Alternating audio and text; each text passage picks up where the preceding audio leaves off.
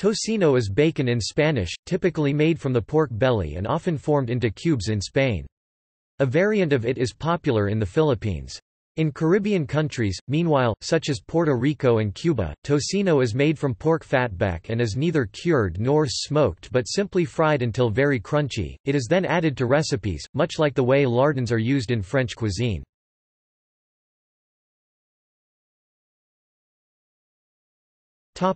Philippines.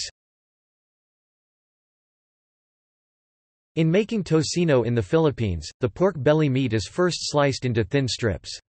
Anise wine, annatto, water, sugar, and salt are then combined in a container to make a mixture.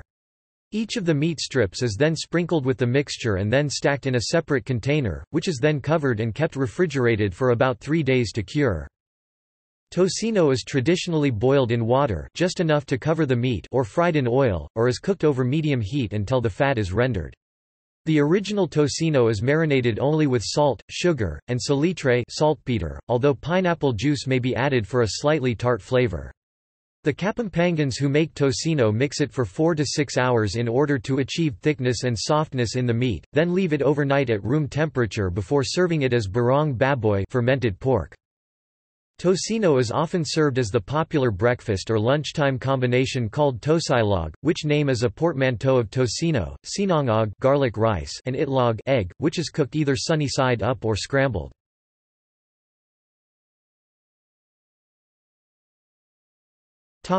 Caribbean. Tocino is cut into small squares and fried until crunchy and added to recipes like mofongo and arroz blanco con tocino, white rice and tocino. In Cuba, it can be added to soft bread.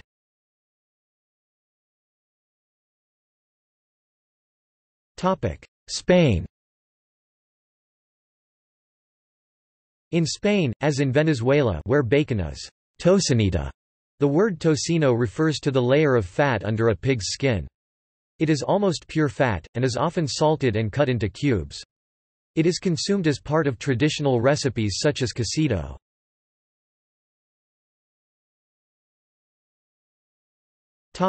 See also: